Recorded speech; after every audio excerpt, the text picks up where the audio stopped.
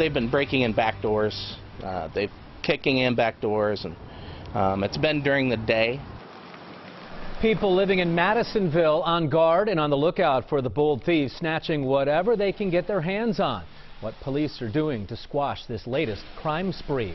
It is happening in broad daylight, and these thieves are not shy about their intentions. Police say they're taking extra steps now to put an end to this spree. WLWT News 5's Curtis Fuller is in Madisonville for us tonight with the very latest. Curtis. Well, Sharia and Mike, police say this uptick in crime concerns them, but they also say it is not outside of the so-called trend lines they anticipate. Residents and police using traditional and non-traditional methods to stay on alert. Just all around great neighborhood. We've had no issues up until now. Tony Lopez and his wife Abby, some of the latest victims hit by thieves. There's been about 12 different homes that have been broken into and burglarized.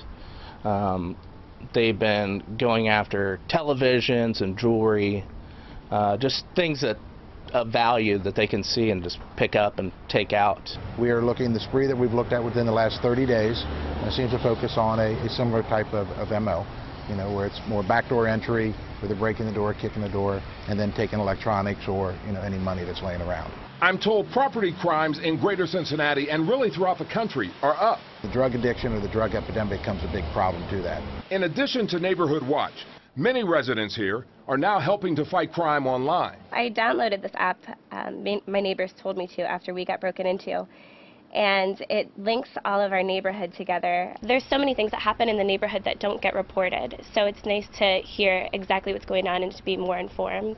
Police and those working to change the image of this neighborhood say these latest incidents don't tell the whole story about Madisonville. And we've been tracking crime stats, doing a crime per person analysis over the years, and over the last 5 years Madisonville was the 12th safest neighborhood in the city on crime per person, and last year we were 7th safest. Still, perception is a person's reality, especially if your home was hit. Well, there's probably one going on right now. You know, we have saturation patrol in both uniform and old clothes investigators.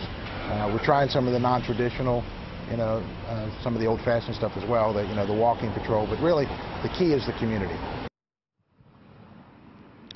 Now, Matt Strauss with the Urban Redevelopment Organization said there's actually been a drop in crime in this area, 25%, he said.